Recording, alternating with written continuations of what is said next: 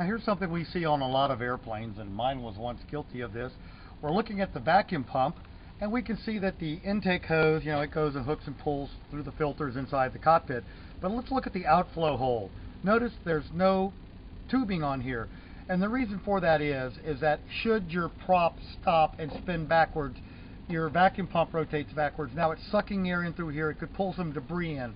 So what we're going to do is we're going to add a piece of clear polyethylene tubing. So here's the solution. We're going to go ahead and put this piece of polyethylene tubing, this band clamp, right on the vacuum pump. And in just a couple of minutes, we'll make that happen, and then we'll get you some pictures of that. Okay, and as you can see, we have now put the clear plastic tubing on the output side of the vacuum pump, band clamps in place. You can use any kind of tubing you want. A lot of people just use black hose. I actually prefer the polyethylene clear.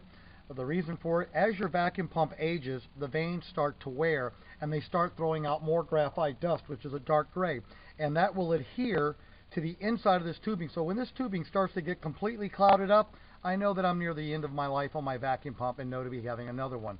And while we're here on the vacuum pump, we all know how hard it is to get to these.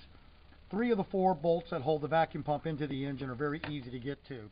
Well, Rapco, who used to make vacuum pumps and probably still does, they make a very special tool for that one nut. And as an FAA shop, we have to have those special tools. You can also get to it, as some people have pointed out in the past on the gang, by getting a screwdriver or a chisel and a hammer and driving the nut on and off that way and then spinning it off by hand. But this is the tool for the vacuum pump. Again, I'd like to thank you for watching Grumman Pilots. Our YouTube channel directly supports Grumman Pilots Association, your GPA. Thanks for watching.